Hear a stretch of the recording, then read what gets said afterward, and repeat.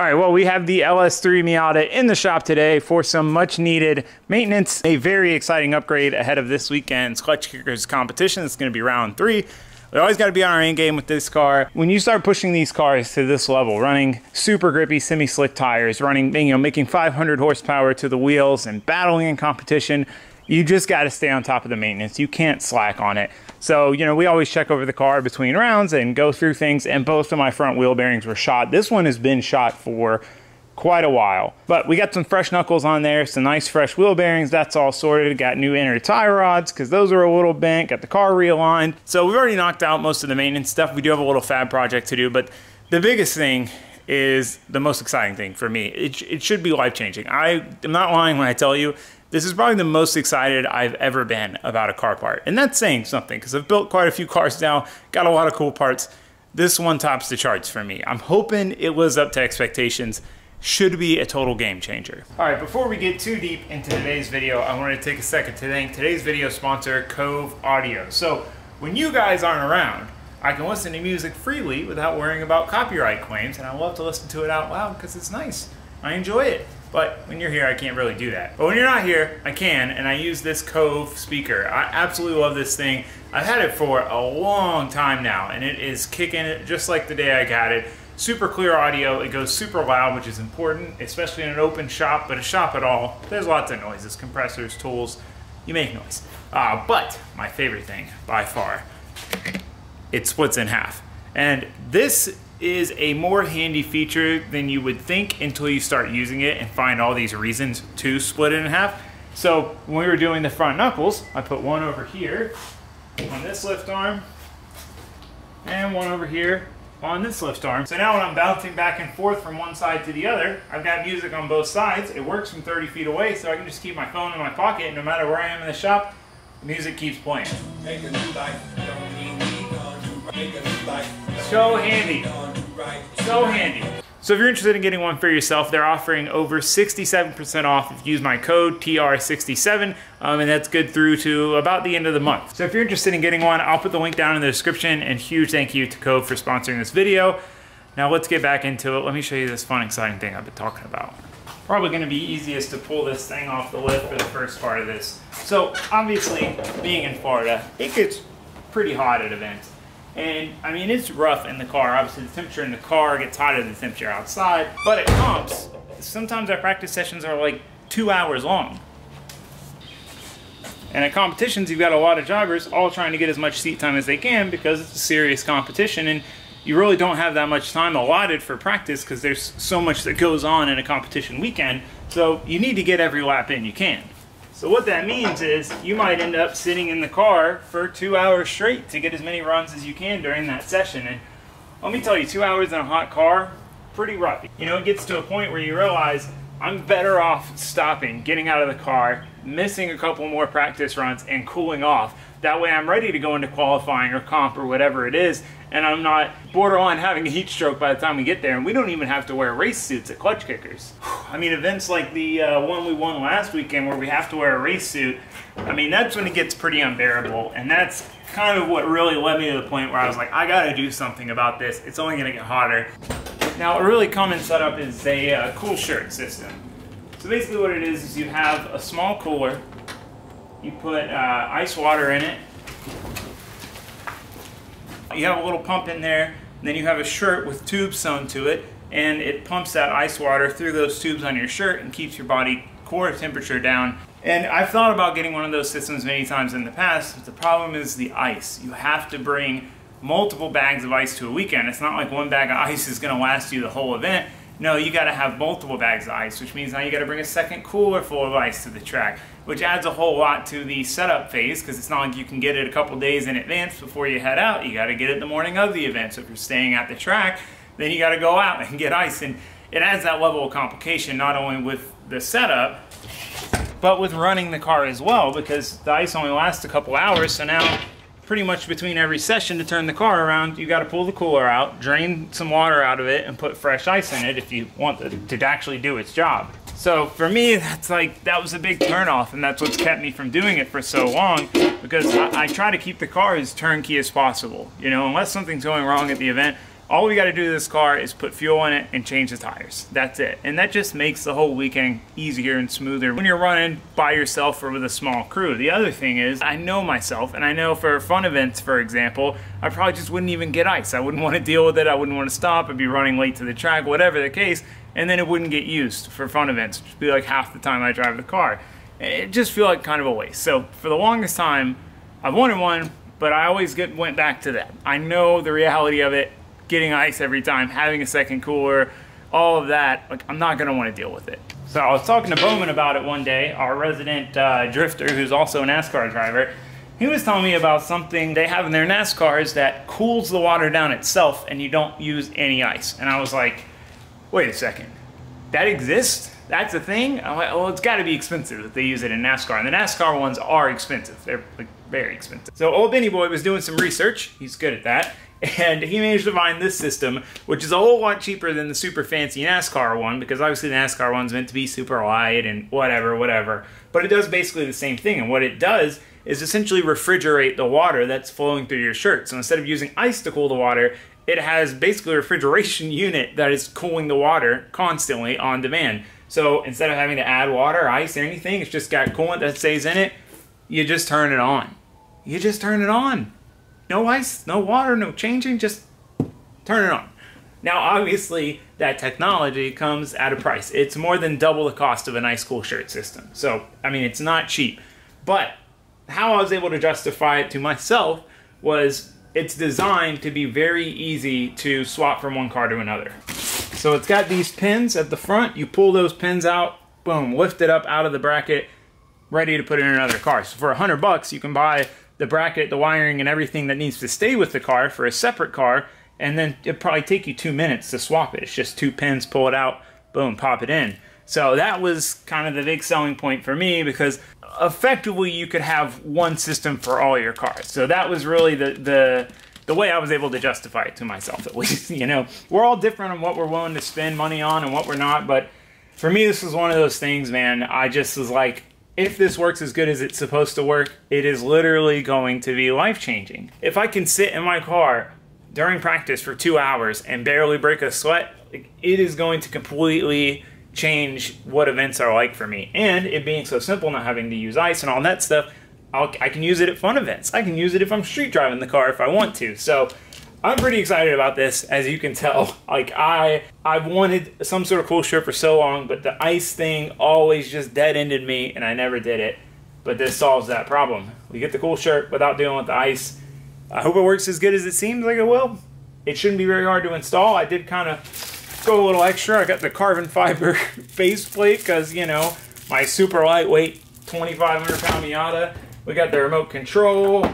But I got it as a kit, came with the shirt, came with the hoses, comes with everything we need. So pretty much all we got to do is install it. Let's get to it. All right, so my original plan was to mount this here. This was if I was ever going to use like an actual cool shirt, because it's a lot bigger of a setup than that, the cooler. You could almost still sit here. If I move the fire extinguisher, shove this all the way back here, a passenger could still sit. I don't take passengers that often, so it's not a huge deal, but I have the seat and everything. It's nice to have the ability to take a passenger. Plus, there's a lot of heat there on the floorboard from the exhaust and all that stuff. So not a great area.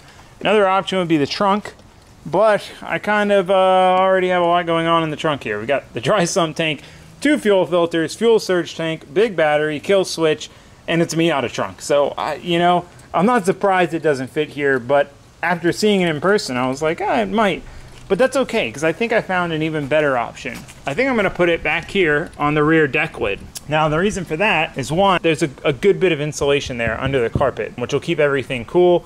2, we're going to get good airflow through here and out of these ducts. So I think that's going to be the best place for it. So I'm going to quit jibber jabbering. Let's get the roof off and see where we can mount this thing and start getting it put in. So excited to use it.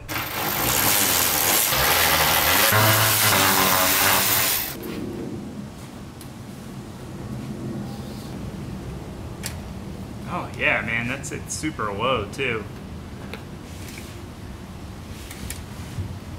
Tuck it up kind of like right by the roll bar.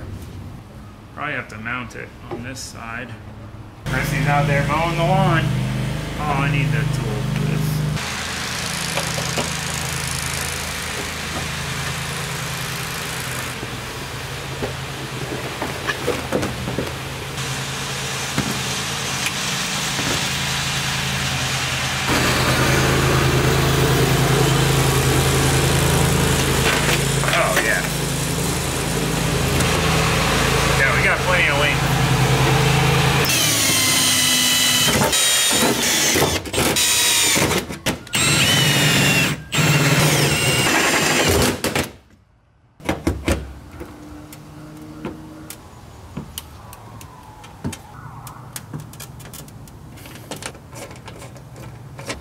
All right, the hard part's gonna be, man, it is crazy how much heavier the metal bracket is. It's crazy how light this thing is without the bracket on it. Hard part's gonna be trying to match the holes here in the carpet. Oh, I got an idea. Make it easy. So I put some bolts in the mounting hole. So we should be able to feel them through the carpet and cut some little slots. Some people are probably surprised I still have carpet and sound deadening in this car.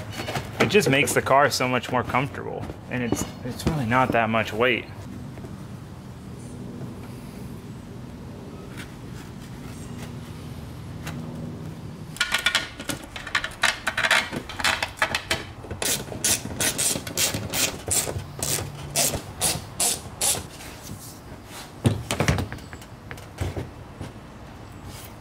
All right, got the cooler mounted up, nice and secure. So what we need to do is the main wiring, which plugs in here. So we're gonna have to drill a hole, pop it down through here. Over to the battery, we need to run a relay. So we need to run a wire up from our main wiring up there to basically just turn it on when the ignition's turned on. Just that way there's no power going to it when the car is off. And then we have our remote control, which I'm glad I got this. So I got this originally because I didn't realize that it had buttons on it, and that's how you control it, which if I mounted it there, I could easily reach those. And I almost tried to cancel that part of the order, but I was like, whatever. It'll be nice to have it closer to the driver, but now that I mounted it back there, works out way better. So the remote control will allow us to turn it on, off, eco, and our temperature, and look at this. It'll fit perfect in this little slot, which is so satisfying because there's nothing there. It's always been blank. Put that there, run this back to the cooler, and that's pretty much it besides the hoses.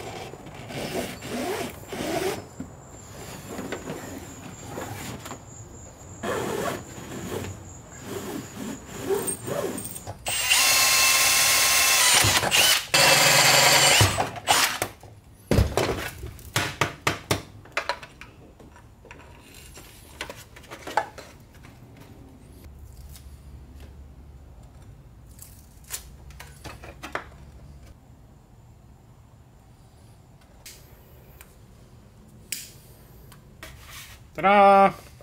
Reinstall.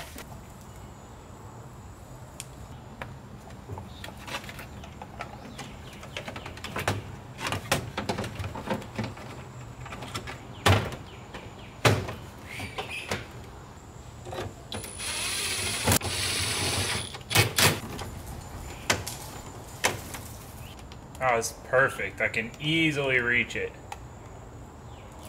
Ta-da! Oh, that's so sick. Well, it's all wired now, but I'm waiting on the connector for the shirt. So the shirt doesn't come with a connector, which you need, which I find kind of silly, you know, whatever. But the kit I ordered did come with the connector, but since it ended up getting drop shipped, I didn't get it. It didn't end up getting shipped. So I'm missing that and breakaway coupling. So I overnighted it. I overnighted a connector so that I will have it tomorrow, so I can test this thing out. I've been so excited to put this in and try it out. I can't wait any longer. So anyway, it'll be here tomorrow. But that's pretty much a wrap for now. Excitement. All right, we finally got our connector in. All right, I got our hoses cut to length. We can always shorten them later if we find this is too long. We're gonna put, it comes with this Chinese finger trap stuff, like typical wire loom.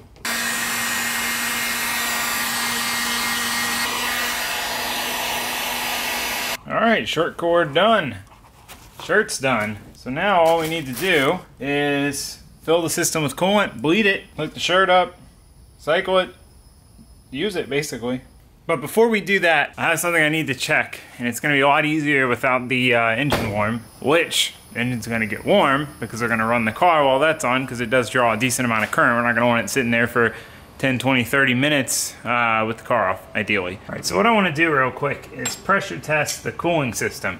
So we're losing coolant, just slowly. Probably half a quart a day at an event, I would say. It's been kind of a nuisance, and I've just been like putting it off. I think we might need to rebuild the expansion tank. This is the very first aluminum fab project I did. I blew it apart and re-welded it along this seam here. I was sending her a little too hard at the old Freedom Factory, got her hot and just blew it apart right at the seam.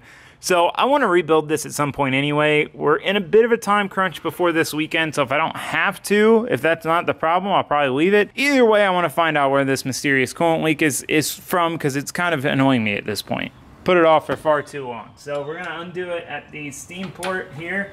We're going to cap that. Dude, this Earl's pressure tester kit is something I wish I had got a long, long time ago. Because you can pressure test anything that's AN. So I don't have AN lines, you know, big AN where it goes onto the expansion tank. I have NPT, so I can use normal rubber hoses. I didn't want to have to weld fittings on the water pump. All right, we should be good. Anyway, I use this line.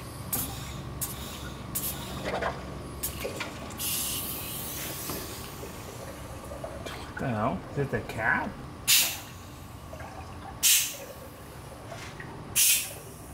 Yeah.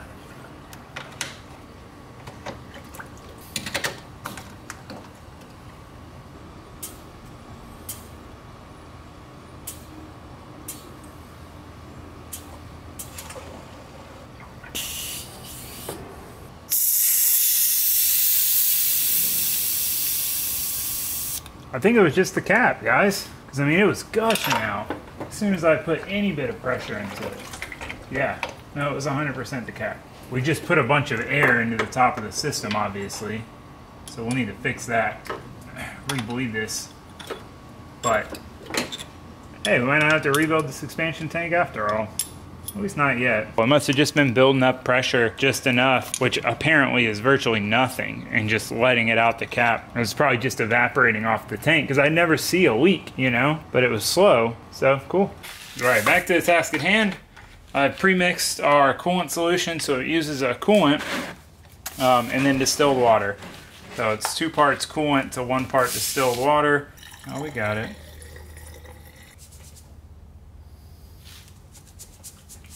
All right, now we're gonna put it back in the car, turn it on, let it prime and cool down, then we'll hook the shirt up, fill the system up the rest of the way, see if it works.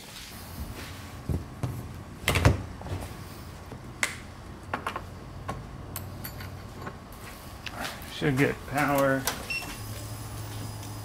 I assume that's...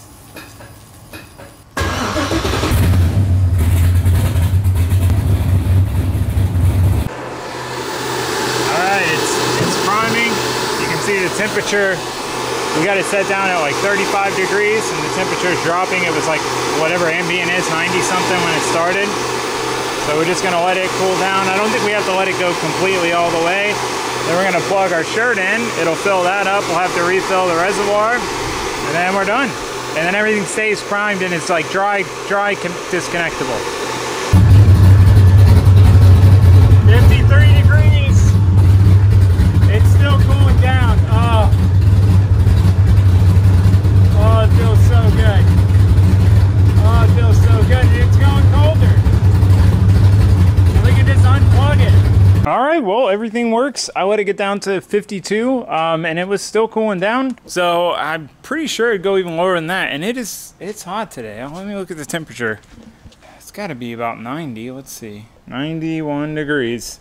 Granted, we're in the shade, but still.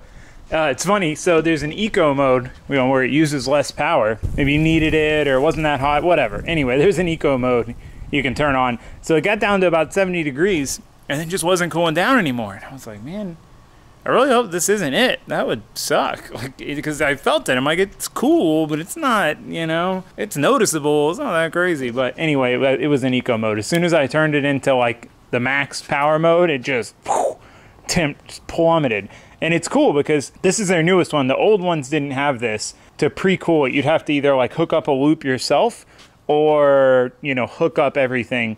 But this one, if it senses where it gets to the end and can't go anymore, it starts looping internally the coolant. So it's still cooling the coolant. So you can, let's say 5-10 minutes before the session, boom, turn it on, or even while the car's warming up, have it cooling down. So by the time you get in and hook up, the water's already chilled down to, 40-45 degrees. So I'm pretty excited to use it. Obviously just sitting here in the shade, it's not a super practical use of it. But yeah, no, I mean, dude, I'm happy with it. I can't wait to use it during a long session because, it's going to have more time to just sit there and cool. But one of the reasons I stopped, I think we have this freaking door, dude. I think we have a exhaust leak on this side. So I noticed the wideband was reading lean towards the end of last event, which was kind of odd. And then the car was getting kind of a sputter and part throttle, ran good wide open. I think what that was, I think that could be we have an exhaust leak before our wideband, so our wideband is reading lean. Potential guess. I don't know. We got to get this thing back up in the air and check it out. We do have another problem to deal with though. So I noticed in one of the videos, I had the camera facing back at me and the seat was moving, which you can see it's moving. So I was like, oh, okay, bolt's probably loose. Well, bolt's not loose. Floorboard is like ripped. So we're gonna have to weld in some reinforcements. We'll probably just do it for both of the back bolt holes just so it's solid and we don't end up ripping the other side out too. So moral of the story is cooling system is done. We'll probably play with it a little bit later, but for now we got more work to do. We're gonna get this thing back up on the lift and try to sort it out.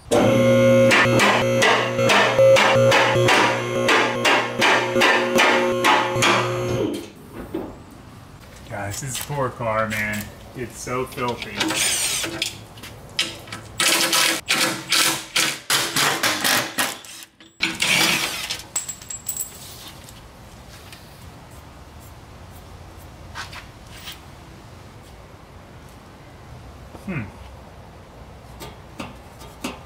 Oh. Well, that would explain it. Our flex joints busted. Alright, well that makes sense. Like just hearing it idle, I was like, man, it sounds like there's a massive exhaust leak down here. Should also explain it because our O2 sensor is in this bank, so it's just getting more clean air than it actually is. So it's reading lean, and then the ECU is going to start adjusting to that, and the car is going to start running different because it's going to think it needs more fuel than it does. So we'll have to probably go back and clear our learn maps because I would assume this happened not just right now, So we got to fix it, obviously, before this weekend. So I got to see if I can get another one of these, like, ASAP.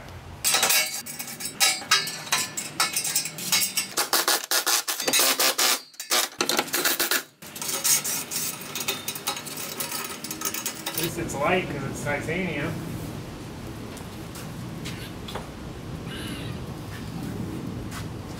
Yeah, well, that ain't right. I think we can weld this from the inside. At least to get us by for this one event. I don't think we really have time to re-engineer the exhaust right this second. So here's my last repair actually. Hit the diff bolt and bashed it in and split it open. So I welded that back and it's held up. It's just, it's clearance now. I've got this thing wedged in here. Dude, having the fixture table, life changing. I'm gonna try to tack it from the outside. So I've got a little tiny 1/16 electrode that just barely fits in here. The rod just barely fits in here. I'm hoping I can get a couple tacks on it just so it's in position enough for me to take this out and then get in there and weld it. So definitely not gonna be easy, but we're gonna give it a shot here.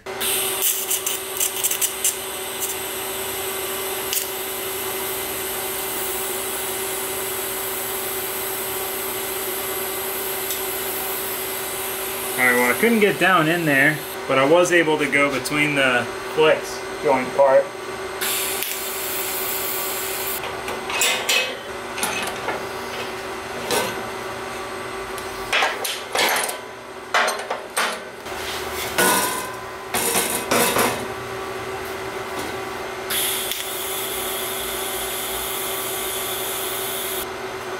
Alright, well I want to test fit it back up in there before we weld it the rest of the way. Might end up having to weld it on the outside, we'll see. It's just a short-term fix anyway, but I want to get it back up in there and just make sure it's still going to fit.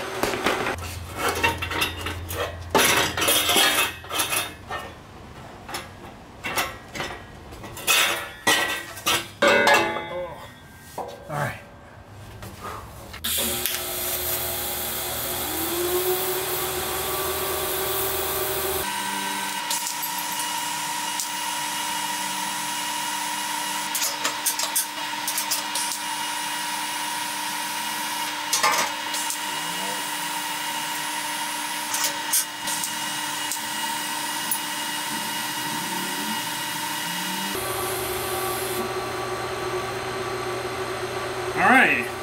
welded back together now.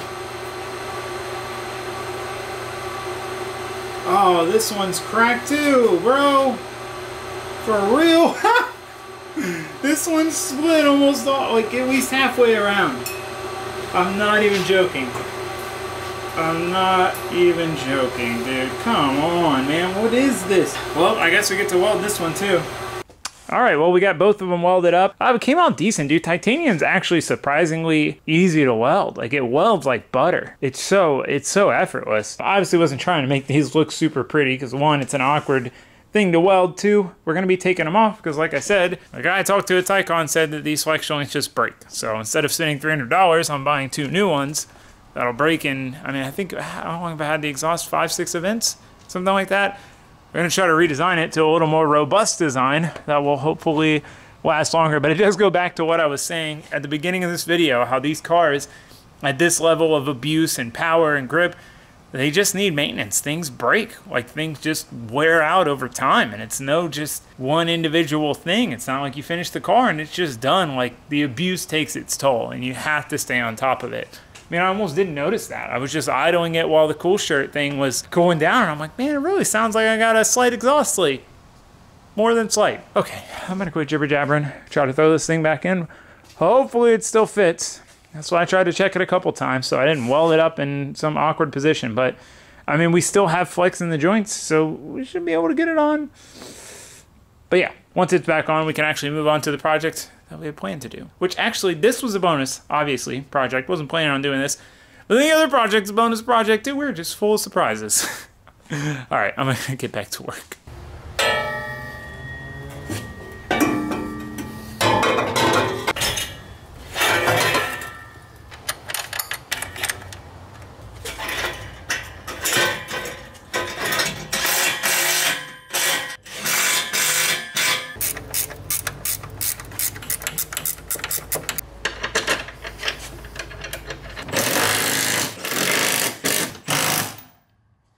All right, exhaust is back on. We are back in business. So I do want to redo this back half. We're going to redo the front. I got to decide if I want to order this stuff to redo this. I want to split it off and tuck it up between the bushing and the subframe here. Because if I put it up there, I don't have to worry about it smashing into the diff bolt, and I can probably get the whole thing up 2 inches higher, which would be good, because then only the diff would hit the ground, not the exhaust. So I just got to decide if, when I redo those, if I want to go ahead and do that as well. Okay, jibber jabber, jibber jabber, jabber jibber. You can see that our seat mount bolt, that's pretty bad, dude. That's honestly pretty bad. So we're gonna have to plate over that.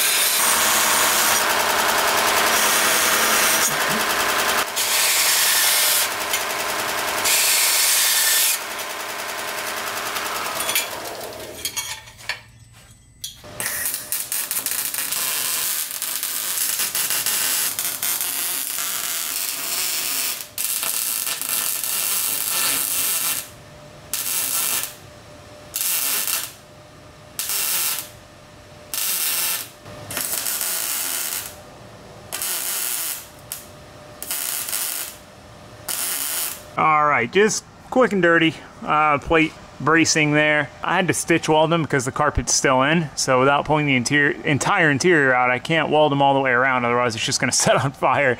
So best we could without going down the rabbit hole of pulling the interior out, because after this season, I do plan to take the interior out and redo a lot of things on this car. Either that or we're building another car. So either way, it's gonna get fixed up after this season.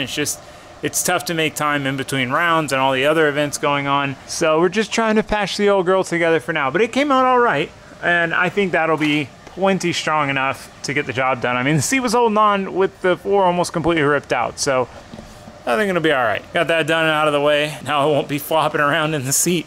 You don't even notice it when you're driving. That's the funny part. I only noticed it watching the video, seeing myself move, but yeah, I mean, I don't notice it. Silly. All right, I'm gonna go ahead and bleed the cooling system, and while it's running anyway, I wanna go ahead and cool this thing down again. you know, just try it out again. Can't help it.